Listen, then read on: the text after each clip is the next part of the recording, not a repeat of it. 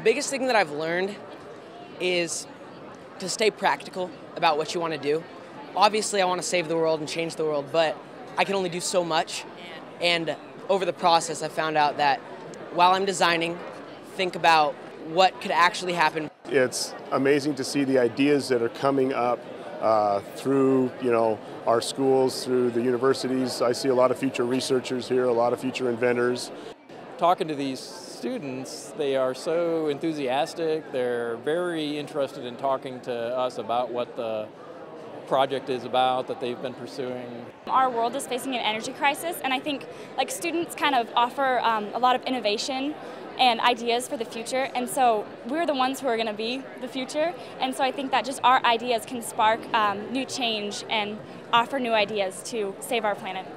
It's just so exciting to see students that believe in the future, that interacting with one another, they're learning these teaming skills. It's just fantastic.